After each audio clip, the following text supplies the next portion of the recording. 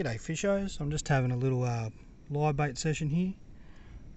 Just running a light outfit, 3000 size reel with braid.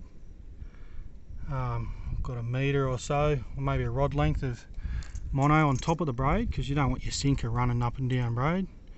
Little stopper bead, about 3 foot of 20 pound Maxima mono. And then while I'm making the videos, to show you, I put a little piece of rubber, feed the fish on, put a little piece of rubber, that's actually a piece of castration rubber.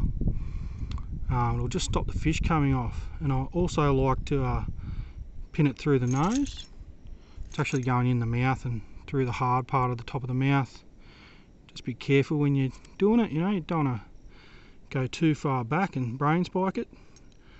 What else can I tell you? Oh yeah, I like to put the rubber on there just to hold it on there. I know it's going to go out there for a long time. Well, hopefully it gets eaten straight away, but it's just peace of mind to know that your fish is going to stay on there a lot longer. Alright, thanks for watching. Happy fishing.